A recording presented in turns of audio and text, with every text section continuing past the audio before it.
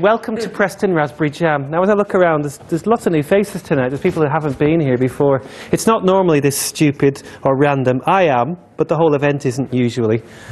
So we meet here on the first Monday of every month, and now we've tried to make sure that every month we always meet here. So even though we've just had an event in Manchester over 3 days where about 650 people have been, and that's like taken up my life for the last 3 months, we still had to have tonight's Preston Raspberry Jam, because we say that we always have them on the first Monday of the month. Oh, by the way, we have another one in March. We have one on the 31st of March, because the Monday and the 1st of April, sorry, the 7th of April, the first Monday in April is actually in the Easter holidays, and somehow I thought it might be better to have it like on the 31st, so you need to make sure you know that. So my name is Alan O'Donoghue. We started Raspberry Jam here in Preston, and now the jam is spread out all over the world. So we have it in Melbourne, Manchester, Sydney, Cambridge. Somebody was talking about setting one up in Malaysia. We'd have them in Tokyo. And each month when we come together, we normally get a few people to come up and they say, "Can I tell you about something I've done?" So they tell us something that they've just done recently.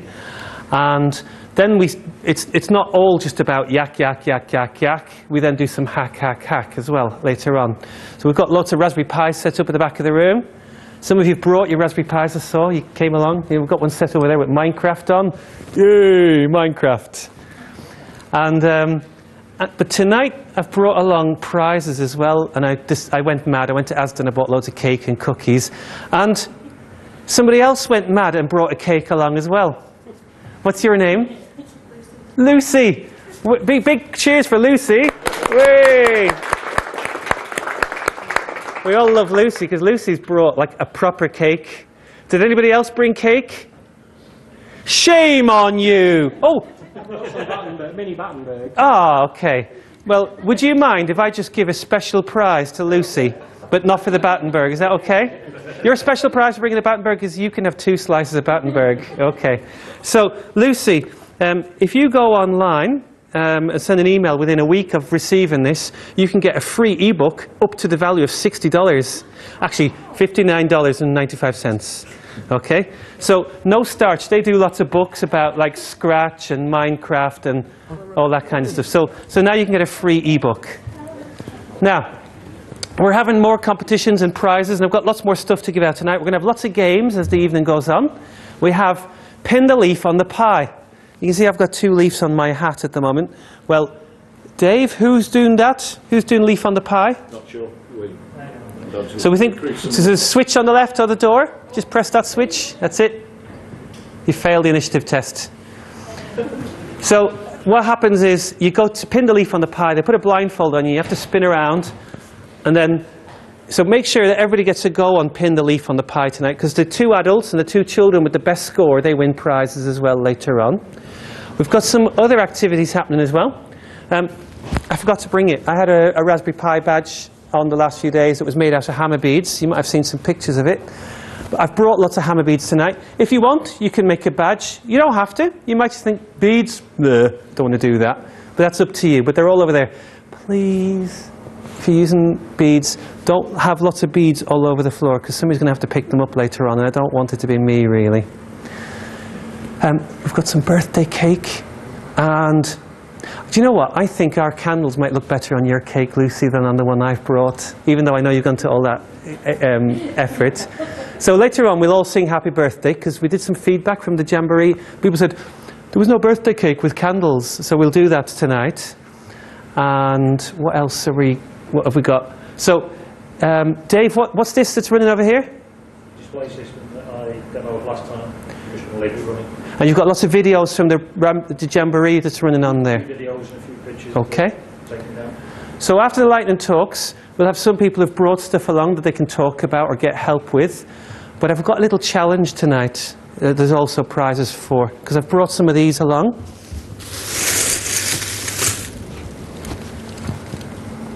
Okay. Is there one on? Oh, there's one here. Okay. So what this is a special souvenir little. It's a PBC. Why are you laughing? That's sounding on the joke. Okay. So this is called a printed circuit board. We call it PCB. Do you know how to spell PCB? You do. You don't know how to spell it? That's right! And how old are you? 7. You're 7. So I wonder why a 42-year-old and a 17-year-old couldn't spell it. Because on the here it says, actually says PBC. Anyway. Yeah. You'll see, if you don't... What? Dyslexia rules, KO. Yeah. So is that how you spell OK? K-O. So what happens is you stick this onto a Raspberry Pi, you can actually make the little LEDs. That one lights up automatically, but you can make these ones flash. So what I'd like to see tonight is some people make their LEDs flash. You might have to do a search online, you might have to go on Twitter. Gordon Henderson, he tweeted something the other day that's got like loads of code, how you can use wiring Pi to do that. But you might need some people with technical expertise. Andrew, that's Andrew Mulholland. He also tweeted something. So lots of people have been sharing examples online of how you can make them. So it's a little challenge. If you can make them flash, you get to keep it. Okay, so you have to earn that reward. Some people have already got one of these. Now, you've been listening to me talk for a long time. In 1 minute, I'm going to stop talking, and then I need some volunteers to say, oh, can I tell you about something that we're doing at the moment? So I'll sit down, and if you want, we can look at a web page, or we can leave them on. Or you can just stand and talk to us about something. So be thinking in your head. Now, the Raspberry Pi, little computer. 2 years ago, 29th of February, everybody could go and order them, except nobody could. Because there were supposed to be 10,000 all released, and lots of people wanted them. They got up really early in the morning, they couldn't. But that's when we say the Raspberry Pi was born. On the 29th of February 2014, when was that, Regan? The 29th of February 2014. It didn't exist in this year because it's not a leap year. So we celebrated our birthday in Manchester on the 28th of February. And we've had 3 days of fun. We had a hack day on Saturday. Some people came to the hack day. Did you come to the hack day? Yes? I recognise some faces. You came to the hack day. Was it okay? It was very good. It was really good. Who came to Manchester? Lots of people. Did you do anything in Manchester, or did you just sit and listen? A couple of workshops. Which one did you do? I did 2 or 3 Thursdays. I was ill on the Friday. Oh. I was supposed to be coming on the Friday for the hard work. That's my strength. But I was ill. So what did you find out to do in a workshop? Well, basically a couple of different types of software. Right. And just the lights flashing. Right. Like that. Okay. And what did you get to go to any talks or anything, or when you were there? Several talks. Okay. Right. So it's time now. Who's our first volunteer to do a lightning talk? We need somebody to step forward and say, yeah, I've got something. It could be you could talk about your hat and how you made your hat and what your inspiration was, because we're having a hat competition as well.